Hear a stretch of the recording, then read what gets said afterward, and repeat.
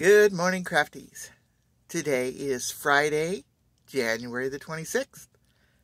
And today, I have to get new batteries for my RV in the house batteries. Well, I'm off on another adventure. Calling this Desert 2024.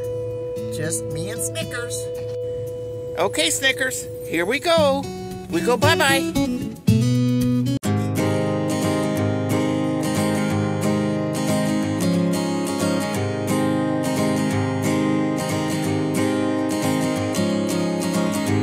Misty mountains, dusty roads ahead, crossing rivers, dreaming of a bed, from a window in the mighty clouds up high. I can touch a stream of gold above, breaking through with hope of light.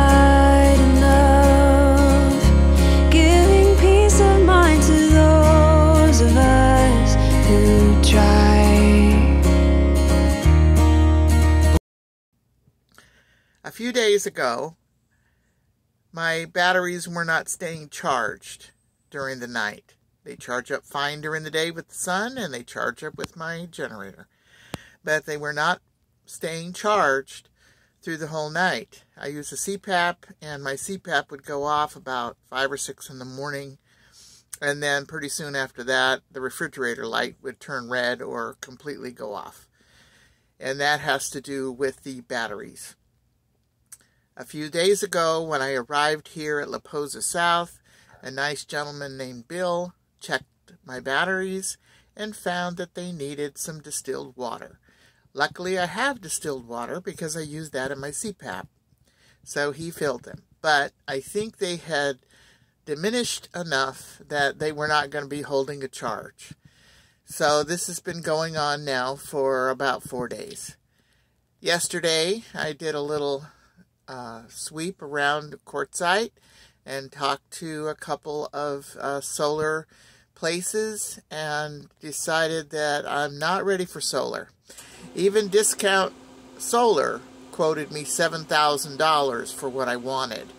So I'm just going to be buying more acid batteries and go from there.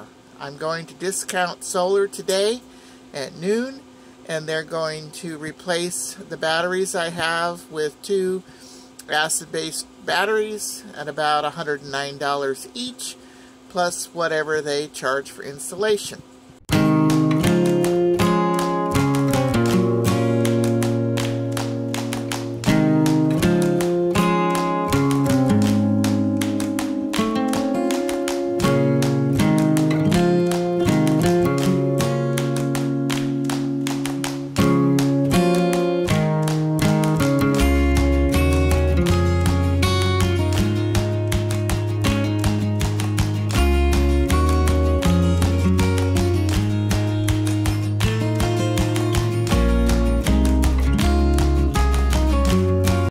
Wait a sec. This is Charlie.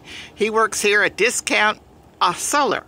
And what did you do, please? What'd you tell me you did? Installed 2 new interstate batteries for you. Okay. And they'll last with me another 2 years, huh?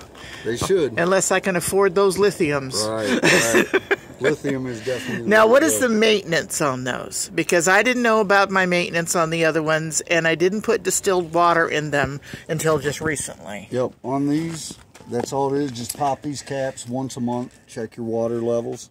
Okay. And you want the water just above the plates that are inside. Okay. You don't want them clear full. Full.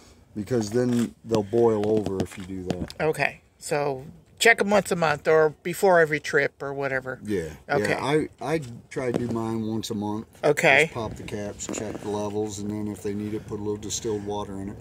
Good. I carry distilled water because I use a CPAP, so I have distilled water all the time. Yeah.